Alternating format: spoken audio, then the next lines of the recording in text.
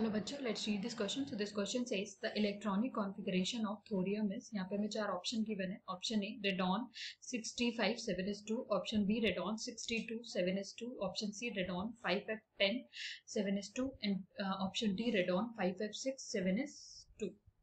तो इस क्वेश्चन में जो की कॉन्सेप्ट है that is electron configuration.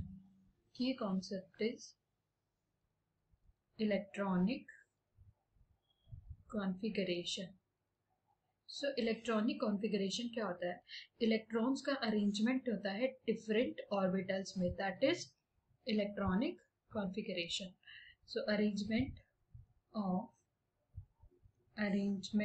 Of electrons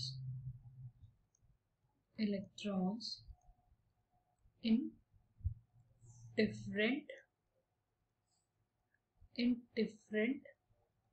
orbitals. Different orbitals में जो इलेक्ट्रॉन्स का अरेंजमेंट होता है that is known as electronic configuration. सो यहाँ पे हमसे इलेक्ट्रॉनिक कॉन्फ़िगरेशन थोरियम का पूछा है. तो थोरियम का जो एटॉमिक नंबर होता है दैट इज 90. और जो हमारे पास यहाँ पे एलिमेंट रेडॉन की बना है दैट इज Rn रेडॉन. इसका एटॉमिक नंबर जो होता है 86. तो दैट मीन्स हमारे पास रेडॉन के बाद 4 इलेक्ट्रॉन बचते हैं. सो थोरियम का जो इलेक्ट्रॉनिक कॉन्फ़िगरेशन होगा वो रेडॉन तक तो वैसे ही होगा. उसके बाद हमारे पास 4 इलेक्ट्रॉन है, जो 6d में 2 इलेक्ट्रॉन आएंगे और 7s में 2 इलेक्ट्रॉन आएंगे. सो अब हम यहाँ पे अपने ऑप्शन चेक करते हैं.